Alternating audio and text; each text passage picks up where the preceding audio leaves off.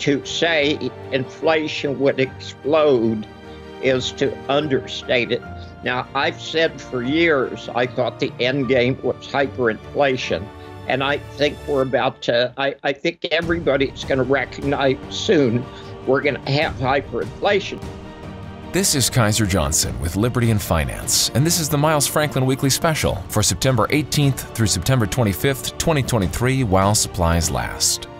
This week we feature two different specials: 10-bar bundles of Nordic Mint 5-ounce bars at $1.99 over spot per ounce, and quarter-ounce gold eagles at $59.99 over melt. First, when you purchase 10 or more 5-ounce Nordic Mint bars, you pay only $1.99 over spot per ounce.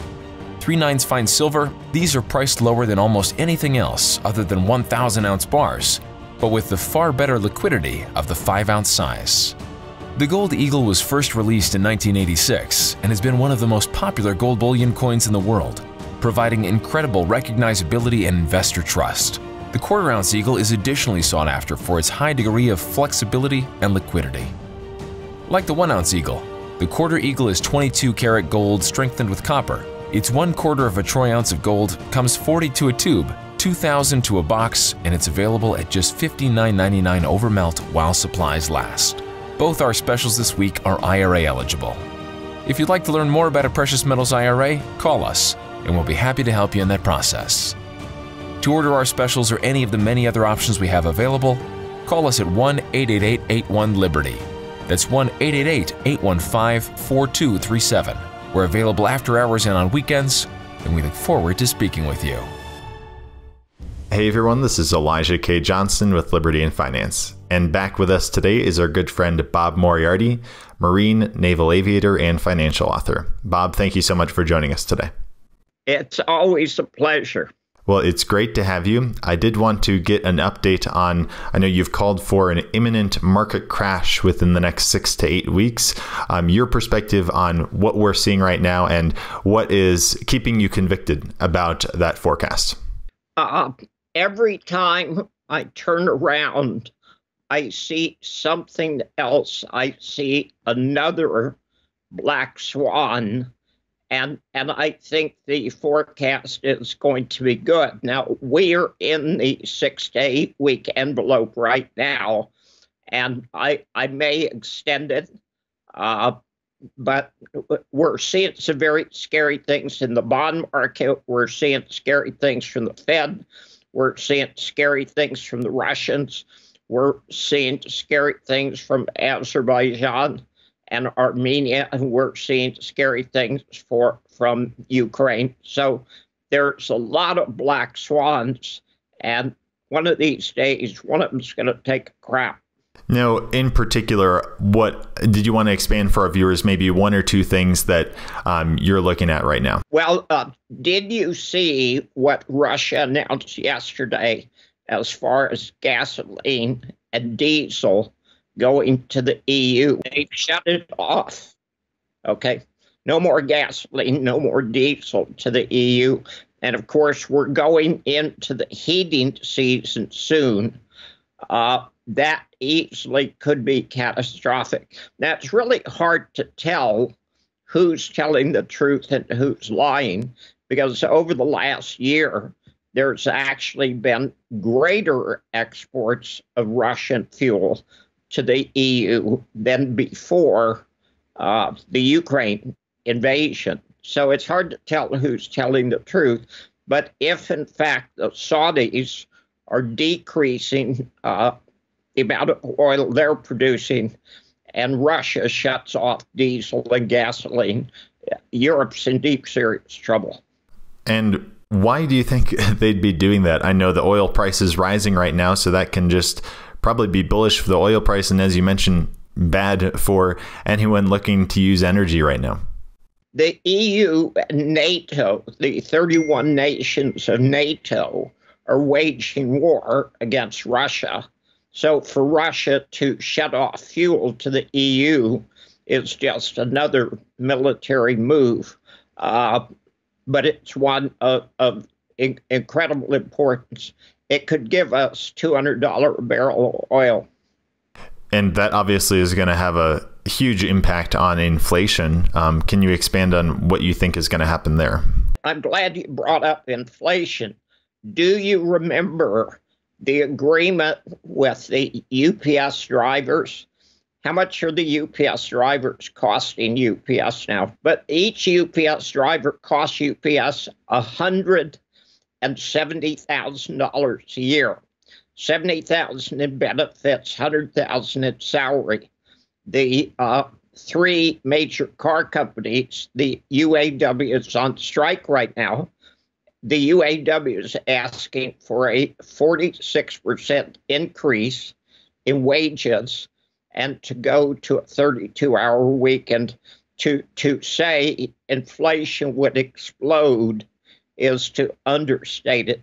Now, I've said for years I thought the endgame was hyperinflation. And I think we're about to, I think everybody's going to recognize soon we're going to have hyperinflation. And then you've got the Fed turning around, and the Fed says we're going to continue QT longer.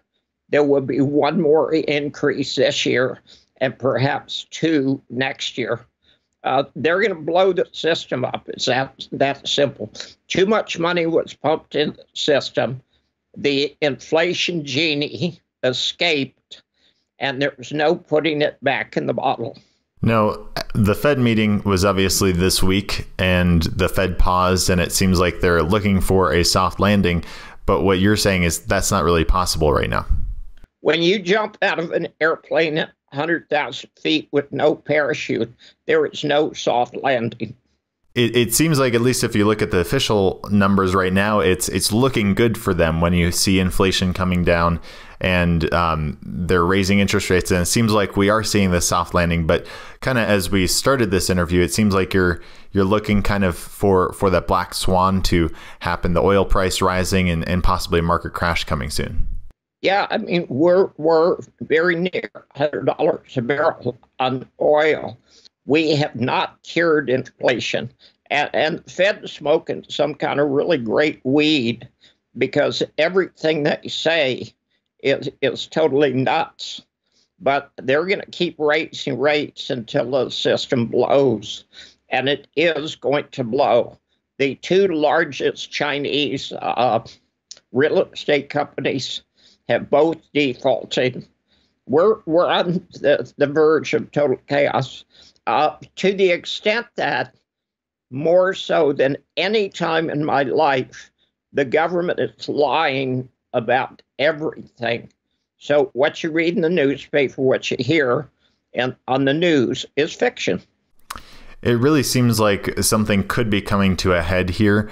I know other forecasters are looking for something to break by the end of the year. The commercial real estate, as you mentioned, could be it. I know, like with the rising interest rates, we're seeing a lot of things break in the economy. Banks back in March there. What other areas of the economy are under stress because of these increased interest rates? Well, everything. Okay, we've had the fastest move, the fastest rise in interest rates in history, and literally in the last week or two, interest rates have spiked. And if you examine how much it costs to buy normal house now, anyone who thinks they're going to get the price they were asking a year or two is delusional. The cost of interest is now 2/3 of the total cost of a mortgage. So the Fed can talk soft landing all they want, but there's not going to be a soft landing. $100 a barrel oil is serious, and 5, 6, 7% interest rates on mortgages, which is actually very low interest rates. When I was young, the first place I ever bought, I think interest rates were 8.5% or 9%, and they went to 18%.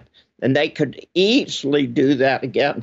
If anyone thinks there's going to be a soft landing, I think they're delusional. And it just kind of surprises me in some way that, back in March and April, we saw these bank failures because interest rates were rising and the value of their assets were falling. But it's kind of just been silent. We had PacWest being taken over, but there hasn't been a lot of news in the area. Is that because of the Fed? Is it the Fed repo program, or where they can sell back they kind of borrow money against their treasuries at full price? Or why haven't we heard a lot since April? They have done nothing to cure the problem, and they've made the problem significantly worse.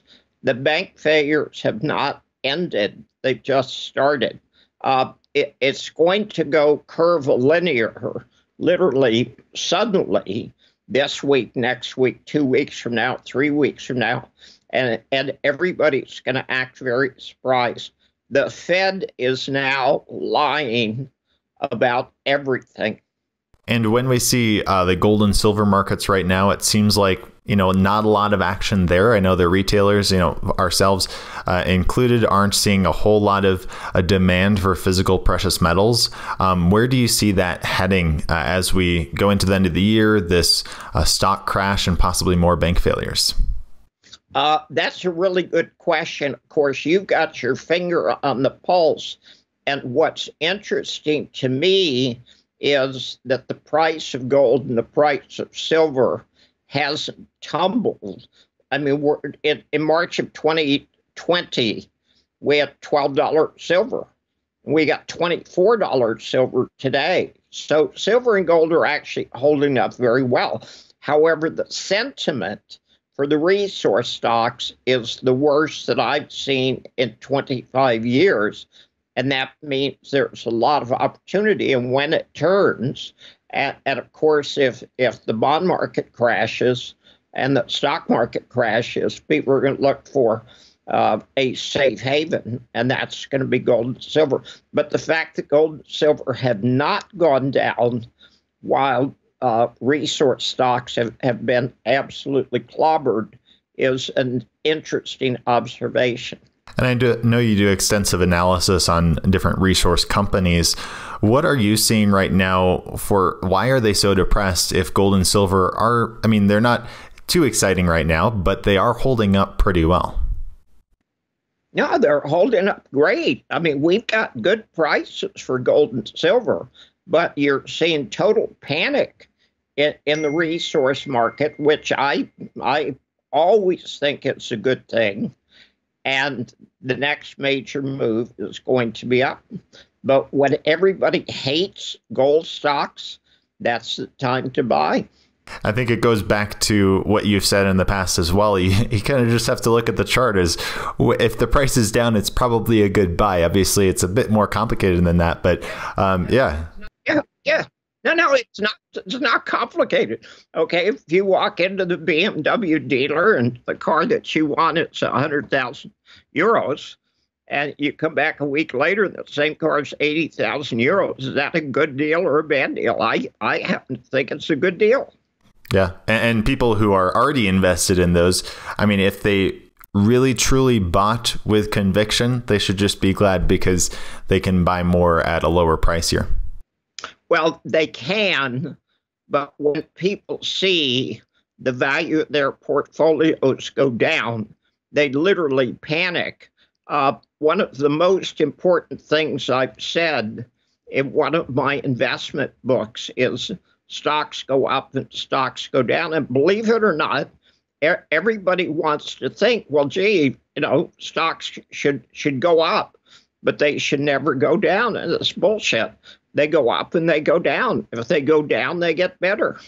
Definitely. And I did want to ask a question here. This is a question from a viewer about gold and silver. And I always like these questions because they're a bit controversial. I hope you don't mind that. And, obviously there might be a debate in the comments here, but the question is about the COMEX and the price of precious metals and also JP Morgan trading. So he's wanting to know if precious metals are manipulated. We've covered this in the past, but kind of, and you have said, in general, they're not suppressed, if that's my understanding of your view, but he says, what about like the JP Morgan charges, right? They settled cases for spoofing metals and paid, many millions of dollars in fines. Your perspective on that? Okay, and that's a really good question. I'm glad you gave me the opportunity to do it. Let's talk about manipulation. All financial markets are manipulated by everyone all of the time. So if somebody tells you gold and silver are manipulated, they're really lying to you, because they're not saying that everything is manipulated. They're saying gold and silver is manipulated and inferring that nothing else is manipulated. All financial markets are manipulated, and they're manipulated all of the time. So let's go back to common logic. In August of 1999, gold was $252, and it's It's 1930 today. Was gold suppressed from 1999 until today? Using common logic, it doesn't, that's quite a run. So it seems like it would be hard to make that case. Well, it would be impossible to make that case. You could make a case that it's been manipulated higher, but you couldn't make a case that it's been suppressed. Likewise, silver got to $4.02 an ounce in November of 2001. When I said it was at a bottom, and it's 24 now. Was silver suppressed from $4 to 24? And it would be ludicrous to say that. Now let's go back to JP Morgan. If all financial markets are manipulated, and JP Morgan got caught manipulating the price of gold and silver, that just proved my point. Yes, they got charged millions of dollars, but that was more of a face-saving move on the part of the SEC and the CFTC, because there are so many people screaming suppression and manipulation. But in fact, what people were doing is they were clipping 5 cents or 10 cents off the price of gold. They were using high-frequency trading, which happens to be totally illegal, okay? But it's 80% of the market today. So they went after JP Morgan for gold and silver, but they didn't go after JP Morgan for the high-frequency trading in shares. And anybody that's bought a $10 or $15 stock and had to chase it higher knows that people are using high-frequency trading, and it's illegal, and they get away with it. And it's really no big deal. Now, kind of playing devil's advocate here, I mean, first, before I do that, I think it's important to distinguish between price manipulation and suppression, and spoofing in and of itself doesn't necessarily mean suppression. Spoofing can be up or down. Not at all, and that's a good point, because JP Morgan was not driving the price down. They were driving the price up, and they were driving the price down. And they were doing it for pennies. Was it illegal? Yes. Was it wrong? Yes. Is it something that's always going on? Yes. Is it a big deal? No, I don't think so. I think a lot of people, though, argue that, and even as I would assume that you would say that precious metals right now at the current prices are undervalued. So yes, they've increased over the last 10 or 20 years, more like 20 years, but they should have increased more. And we know that just because they're undervalued. Actually not, okay? There's a Australian who runs a website called Gold Charts Are Us, Gold Charts Are Us, and it's an excellent website. And he's got charts of about 300 different commodities, compares gold to silver, gold to platinum, platinum to silver. He's got all these charts, and one of the charts that he has is the relative prices of 9 different metals, and that's silver, gold, lead, zinc, aluminum, copper. I don't know what the others are. It's either 7 or 9. And you can go back to 1900 and pick every single time frame, and for virtually every single time frame, gold and silver have gone up more than lead and zinc and aluminum and copper.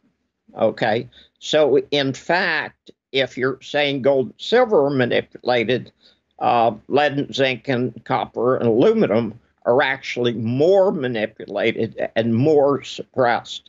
The price of gold and silver today is actually reasonable in historical terms.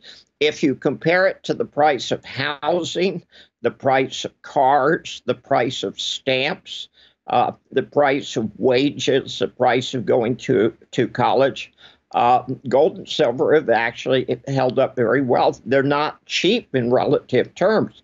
They are cheap in relative terms if the financial system comes unglued, which is my belief, and we've discussed this many times. The financial system is in the process of collapsing. The Western debt-based system is in the process of collapsing. The American empire is collapsing.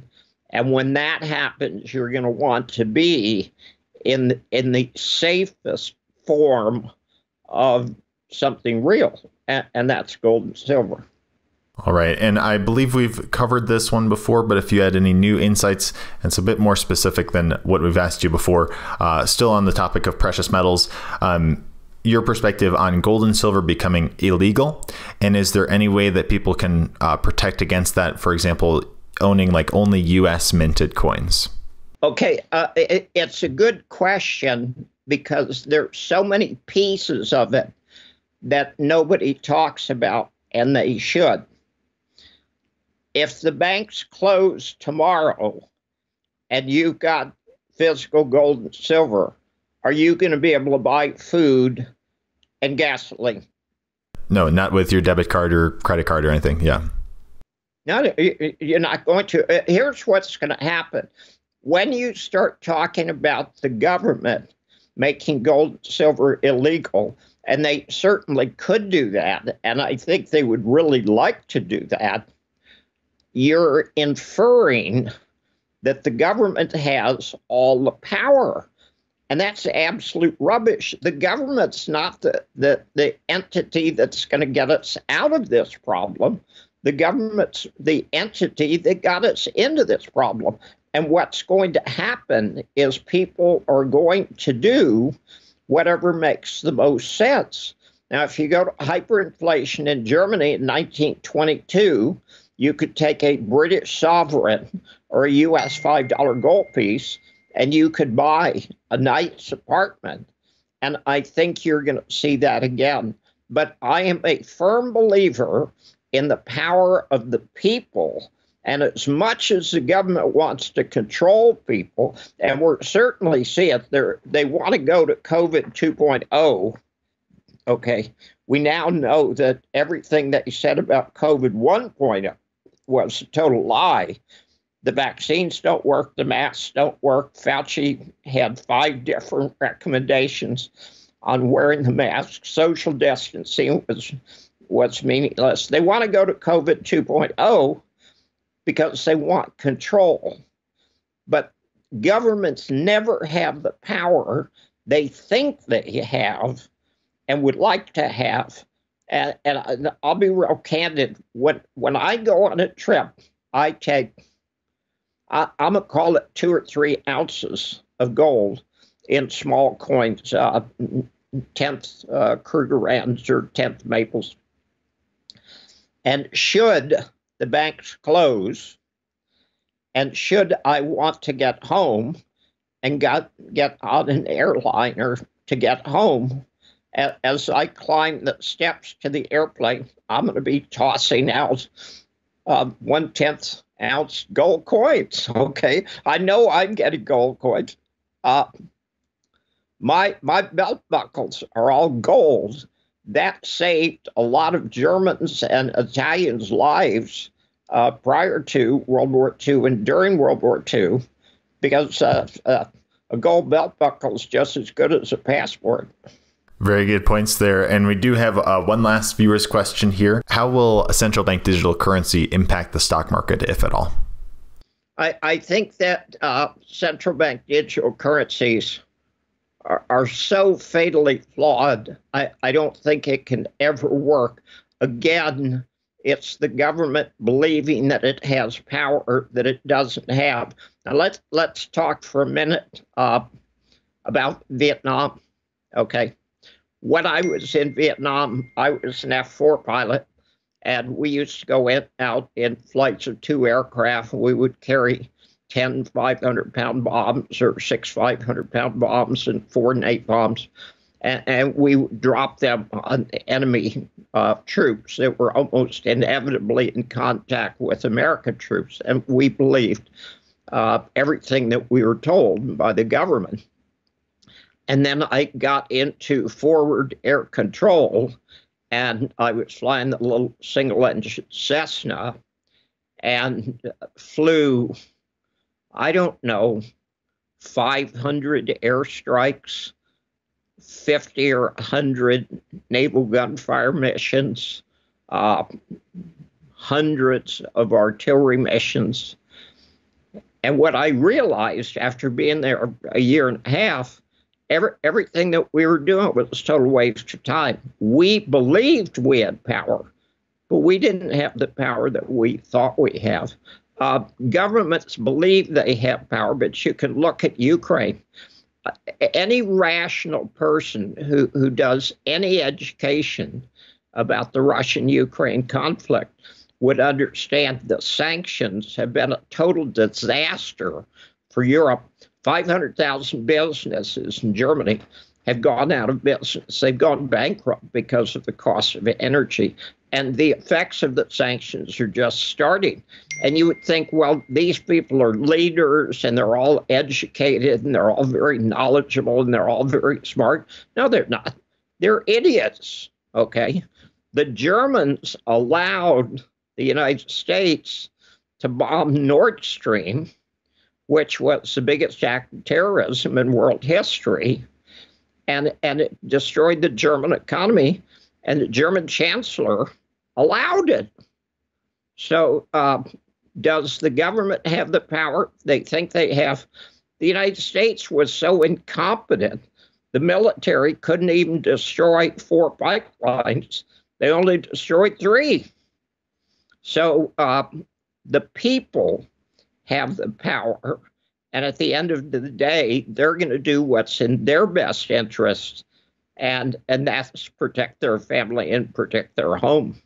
For the most important viewer question here, we have the question, can you please tell us if your dog Fax knows finance? Fax has a problem.